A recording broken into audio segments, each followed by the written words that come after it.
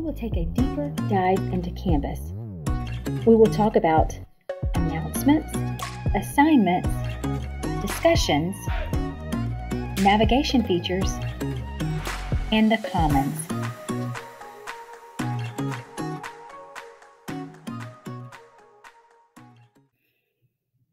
As we begin to dig deeper into Canvas, we are going to explore several features in the course navigation. We will also explore those features with a specific 5th grade science standard. To get started, let's take a look at my home page for my master course. We are going to build a science resource for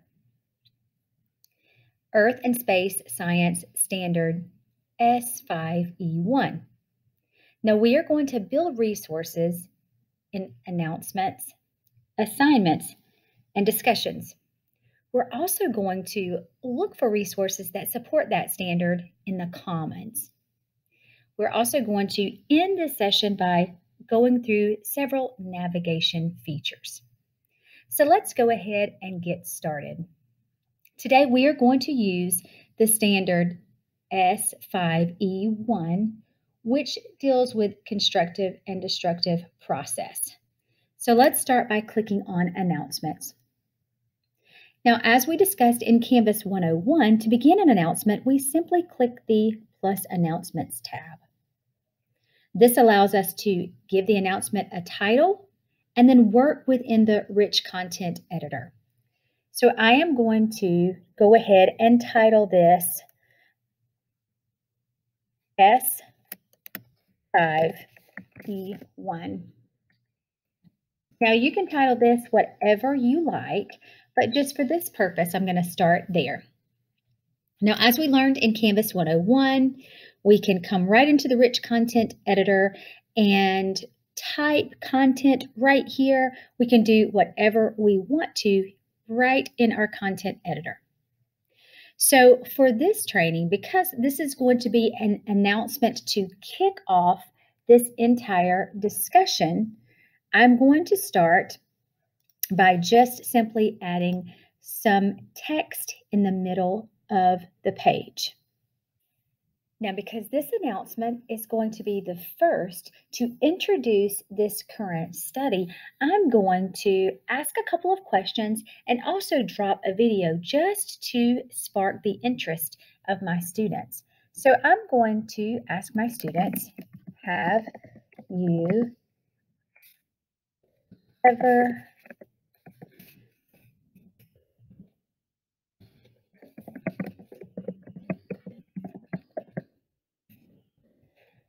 you ever wondered how forces change the Earth? Now, I'm going to treat this question just like I would in a Word document and maybe change my font a little and also maybe change the color of my font. So from here, I can just basically ask a question. And then I can even say, we are going to learn all about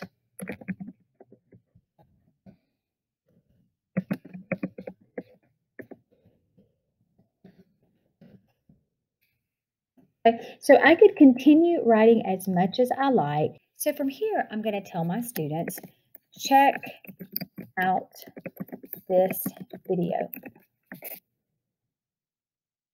I'm going to link a video right here from YouTube just to get my kids excited about what we're going to be learning. So to do that, I'm going to click on the external tools, the external plug, and then I'm going to scroll down. I could type that in, but I'm going to scroll down all the way to YouTube. So when I click on YouTube, this is going to take me to a limited view of a YouTube search. Now, I can search anything in YouTube, but I do not have the ability to watch the entire YouTube video. So if you use YouTube inside of Canvas, you will need to basically vet your resource before you embed the resource. So essentially, you would need to open YouTube through an additional tab and watch your entire resource before you come in and embed that inside of your Canvas course. So I'm going to click on Constructive and Destructive Forces and see my resources that I'm going to receive. So for instance, this video here, The Adventures in Constructive and Destructive Forces, I have watched this video numerous times. So I know that if I embed this in my Canvas course, that it's going to be safe and it's going to be accessible and useful for children. So because I have already vetted this resource, I'm going to click Embed. And the great thing about this is it's going to drop right here into my Canvas course. Now, if just like mine, I did not position my last words, I can always come back in and reposition those to wherever I would like to move them to.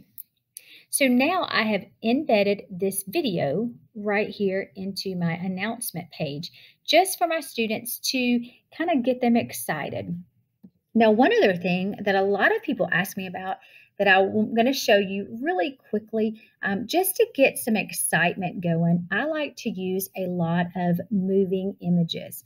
So if I'm going to say, check out this video, I might want an arrow or some type of line that's pointing down towards this video.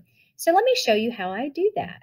So I'm going to open another tab and I'm going to type in down arrow GIF. And when I do that, I'm going to filter by images. And I'm going to see if I can locate a moving arrow. So I can see that this one moves. All of them do not. But if it does, I'm going to right click and copy this image. And then I'm going to go back into my Canvas course and I'm going to paste that image. And you can see from there, I can change the boundaries, the borders, to readjust the size. So now I have created an announcement for my students just to get them excited about our study of constructive and destructive forces. So when I'm finished, I'm going to scroll down to the bottom. If I want my students to like, I could enable this feature. I could delay this post if I like, but I'm just going to go ahead and save that. And now it looks pretty inviting for my students to come in and see this announcement. And now they're going to know that we're going to start talking about constructive and destructive forces. Now let's take a look at assignments. First, click on the Assignments tab in the course navigation. To begin an assignment, simply click on the Plus Assignments tab. Now we can create a title for this assignment.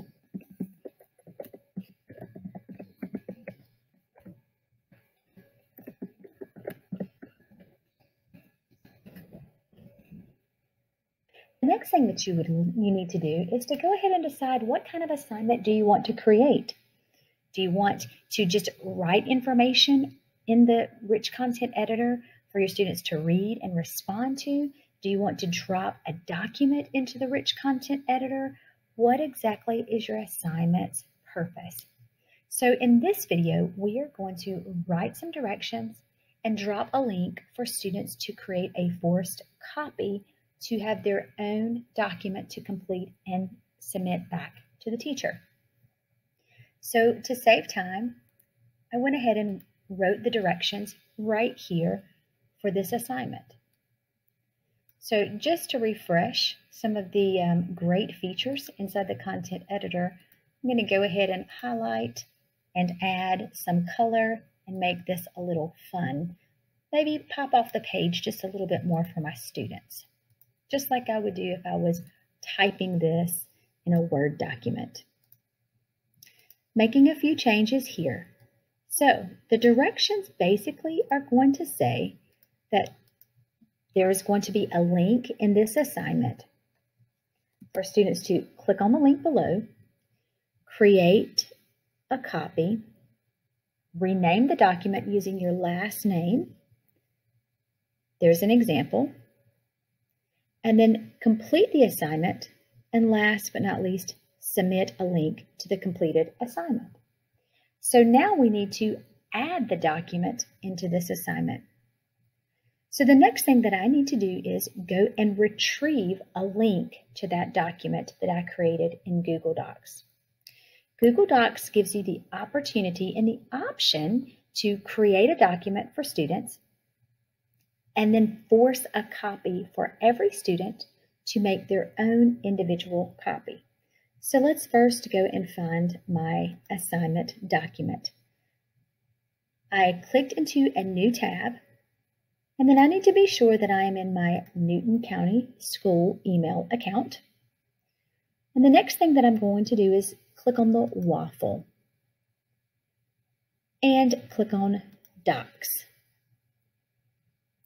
So I can see that this is the document that I am going to work from.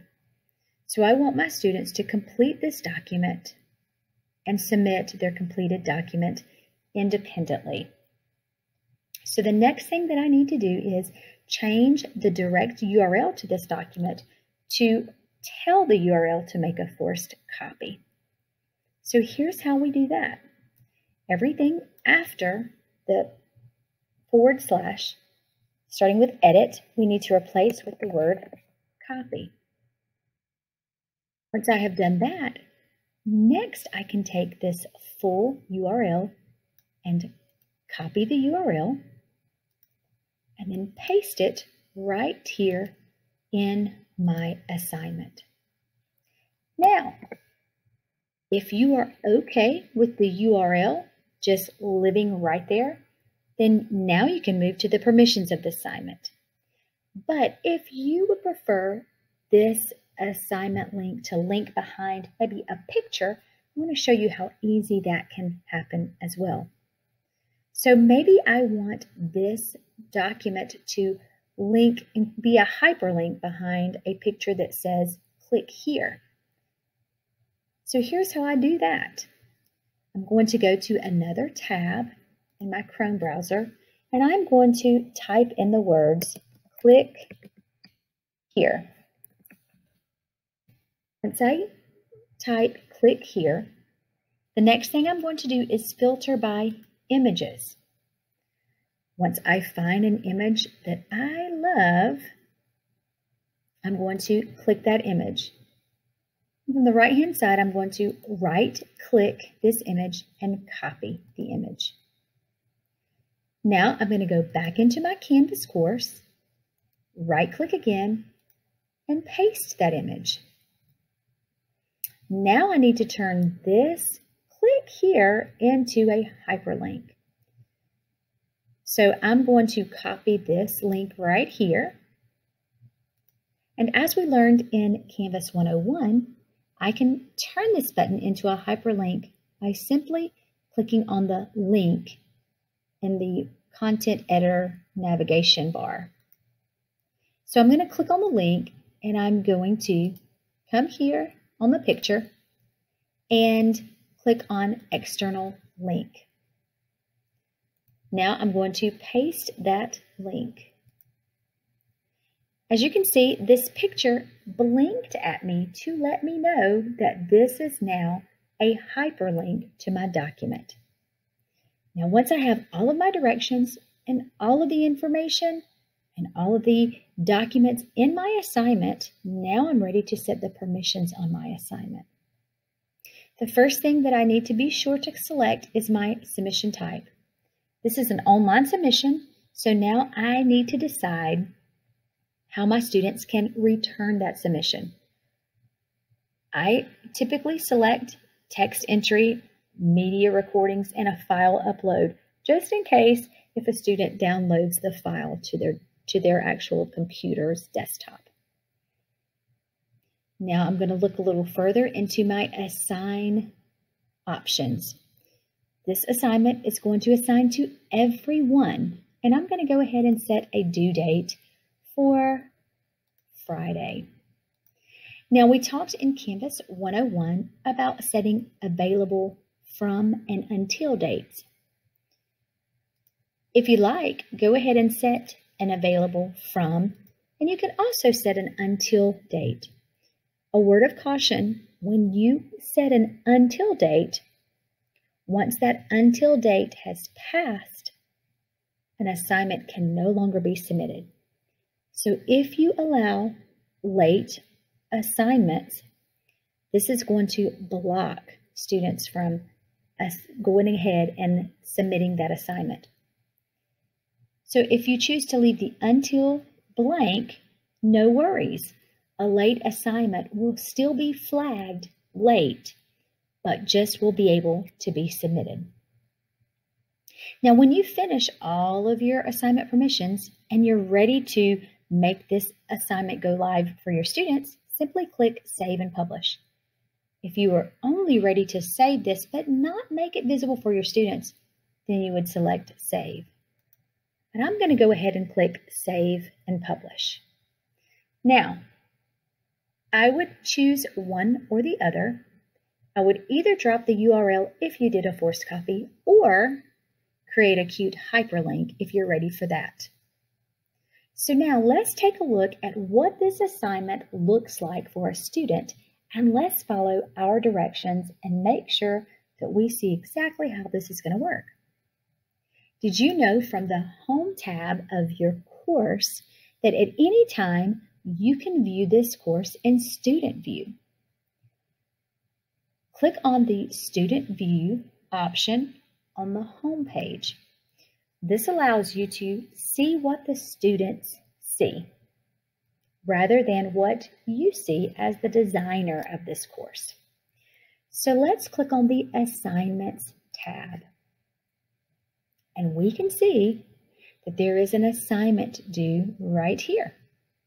So I'm going to click on the assignment and follow the directions. Click on the link below to create a copy.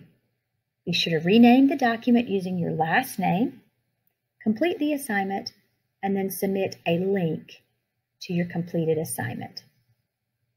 Okay, let's follow those steps. I'm going to go with the hyperlinked picture. So I clicked on the document. I'm going to make a copy of this document. I'm going to change the name so that my teacher knows this is my submission. And then once I am finished completing all of the assignment requirements, I'm going to go to Share. I'm going to copy the link once I have finished, and inside of my Canvas course, I am going to click Submit Assignment. When I click Submit Assignment, I have several options. So I am just going to complete a text entry, and I'm going to paste my document right there. And when I am ready to submit as the student, I can simply click Submit. Now be sure once you are finished viewing your assignment in Student View that you click Leave Student View. Now let's take a look at discussions. Click on the Discussions tab in the course navigation and click Plus Discussion to begin a brand new discussion. I'm first going to title my discussion, and now I'm going to go ahead and get started writing the information to my students for a discussion post. Just like the announcements and assignments, our rich content editor is where all of the important information is going to live for your students. Now, to save time, I went ahead and wrote the information for this discussion post. So in this discussion post, we're going to link back to our essential question of how do constructive and destructive forces change our Earth? And our task is going to be to craft a paragraph to include one constructive force and one destructive force. And we're going to be sure that we use details in our answer. But it also says to be sure that you can use the resources below to construct your answer. So now let's go ahead and add some resources right here for our students to refer back to just in case they may get a little stuck. Let's first go into our external tools and let's go back to YouTube and see if we can find another video as a great resource for our students.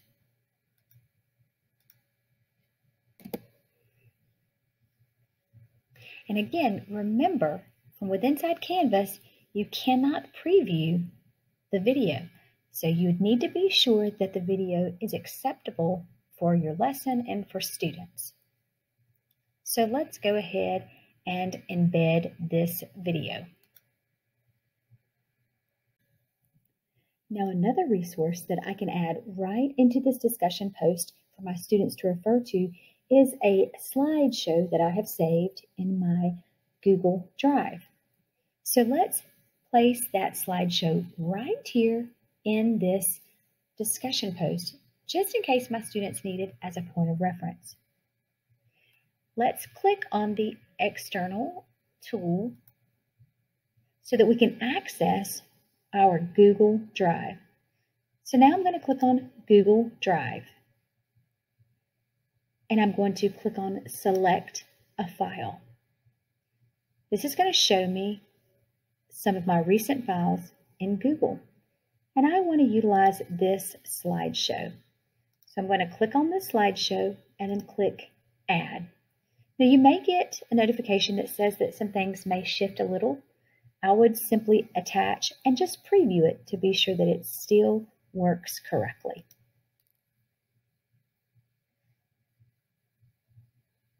Now, as you can see, my document uploaded right into my discussion post.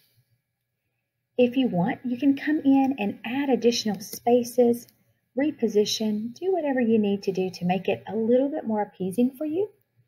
But this document lives right in this discussion post as a reference, as well as the video. So when you are finished, simply scroll down to the bottom and set your permissions. This discussion post will post to all of your students, but you can add some additional options. Do you want your students to have threaded replies? Would you like them to post before they see other students' replies? Would you like them to be able to like each other's assignment? Now, the last thing that we want to look at is the availability. Be sure to come in and set your availability for this assignment, your to and until. When you're finished, simply click Save. And all of your documents are right here, and your PowerPoint is right in this discussion post for your students to view as an embedded document. Now let's take a look at a few important settings in the navigation before we head on over to the Commons. From within inside of your course, at the very bottom of your course navigation, you will see a tab that says Settings. In Canvas 101, we spend a great deal of time talking about course detail. We also spend some time on course navigation, but I want to spend a little bit more time talking about the drag and drop feature. At any time, you can hide certain options from the course navigation feature for students. So for instance, if you do not want your students to see badges, maybe class notebook, collaborations, anything that you do not want your students to see, you can drag to the bottom. Anything that you want your students to see, you can drag to the top. Once you have organized or rearranged your course navigation bar, be sure that you click Save at the very bottom. Now let's double check and make sure that our course navigation looks the way that we want this to look for our students. So let's simply click Home and again put on our Student View goggles. This allows us to see what our students see. And again, you can see this is a much shorter course navigation bar than what we can see as the course designer. Be sure to click Leave Student View once you finish viewing your course in Student View mode. Now, the last thing that I want to show you before we end this session is the Commons. As we said earlier in Canvas 101, the Commons is a marketplace of great resources that teachers have made available for sharing purposes. So remember, the Commons lives in the global navigation. So click on the Commons tab to access all of the great resources that teachers have posted for sharing. Now, we are going to stick to the same topic of constructive forces, and I'm going to break them apart first and then put them together to see what I can come up with. So if I click on constructive forces, I can see that there are 7 resources on that specific topic. As we talked about in 101, we can change our relevancy. So maybe we're looking for those that are the most downloaded, the most favored, or the latest. But with 7 resources, I can pretty much gain that information without adding that as a filter. I can also, again, add filters based on specific pieces of content that I'm looking for. But again, since there are only 7 resources here, I don't have to add any features to filter this content because I can pretty much look through it and see this is good stuff. So because this resource has 47 downloads, I'm already interested. So let's click into this 5th Earth Changes Over Time. Now, I can preview this resource and I can basically see a quick view that there are assessments, pages, quizzes, and files right here in this module of documents. I can simply click to see some of the good things that have been placed into this module here as well. I can look at my assignments. I can look at the page and see if I like it. Now, if I love this resource and I think that it's super great and fits my needs, I can simply click the Import button under the picture on the right-hand side. When I click the Import button, I am now prompted to import this content into a specific course. So because I am working through the Dr. Hutchinson Master Course, I would select that course and then select Import Content. Now let's go through these steps again by changing to destructive forces. I'm going to simply click the Commons again, and I'm going to type in destructive forces. I'm going to see how many resources come up for this topic. Now I can see there are again 7 resources for destructive forces. Some of these may look similar to the constructive forces. Some of them may be different types from quizzes, assignments, modules, so on and so forth. I can see that this document that I already previewed is going to also come up again because it's got information about destructive forces as well. So let's take a look at this quiz right here that I can see has 36 downloads. So I'm going to click on the quiz, and this allows me to preview this content right inside of the Commons preview window. If I love it, I simply click Import. I select my course and then complete the import process. Now let's do this one more time and let's see if we can get more information if we combine constructive and destructive forces together. So I'm going to click on my Commons again, and then I'm going to come up to the search bar